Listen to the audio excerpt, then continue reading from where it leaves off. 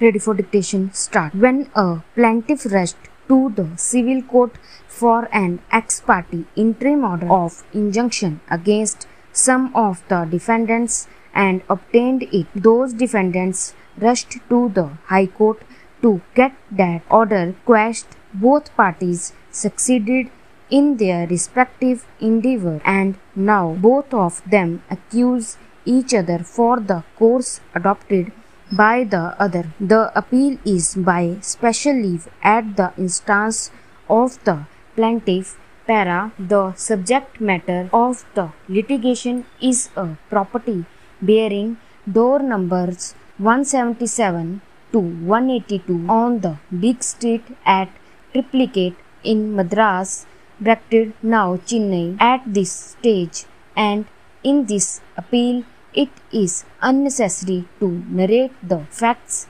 pleaded by the plaintiff in the plaint, nor by the contesting first defendant in answer thereto regarding the right to the suit property. Suffice it to say that plaintiff claims to be a lessee under 1 S. Algu, who is arrayed as sixth defendant in the suit in respect of the property, and on that strength he claimed to be in possession of the property. He alleged that the defendants 1 to 5 have been threatening to dispossess him.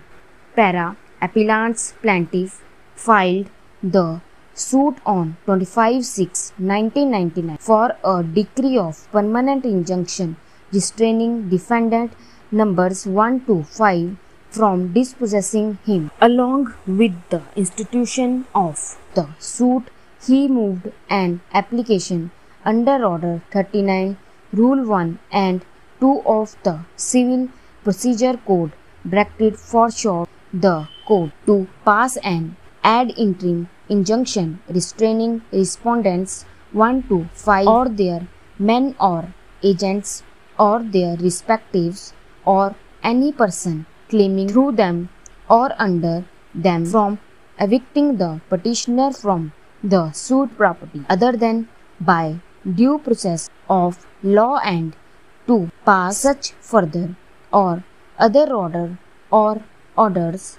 Para. On 29/6/1999, the Assistant Judge of the Civil Court, Chennai, passed the following ex parte order on the said application. Heard. Documents perused. Rental receipt, document 11 to document 47, proves that the petitioner is the statutory tenant and prima facie possession of the sued property, though the property was leased out by R6 on the basis of mortgage document. 3. The petitioner is now in continuous possession of the property as tenant. Hence, the balance of convenience is in favor of the petitioner. In the interest of justice, it appears that R1 to R5 are restrained from evicting the petitioner from the sued property except under the process of law. Notice by 25/8/1999 ad interim injunction till then. Order 39, Rule 3 to be complied with. Stop.